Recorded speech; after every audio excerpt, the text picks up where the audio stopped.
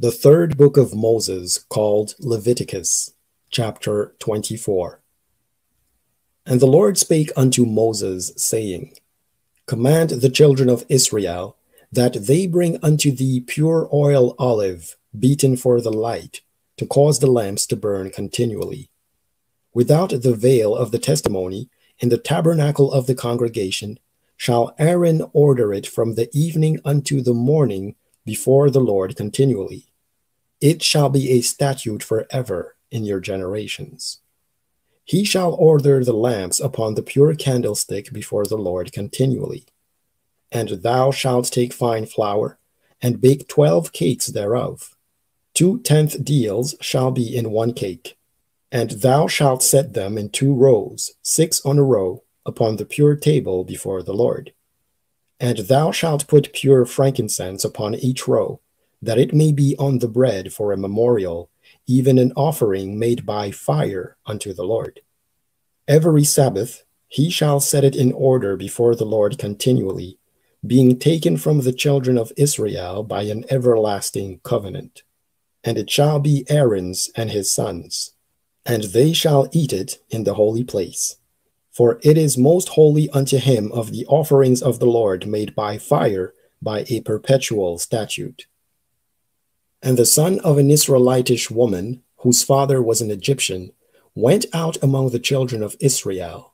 And this son of the Israelitish woman and a man of Israel strove together in the camp.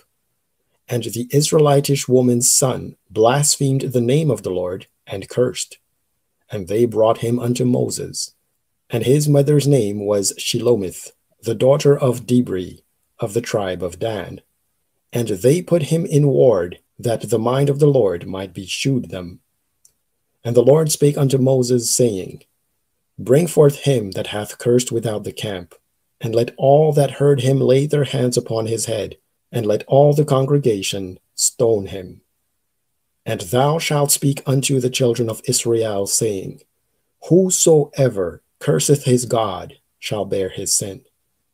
And he that blasphemeth the name of the Lord, he shall surely be put to death, and all the congregation shall certainly stone him.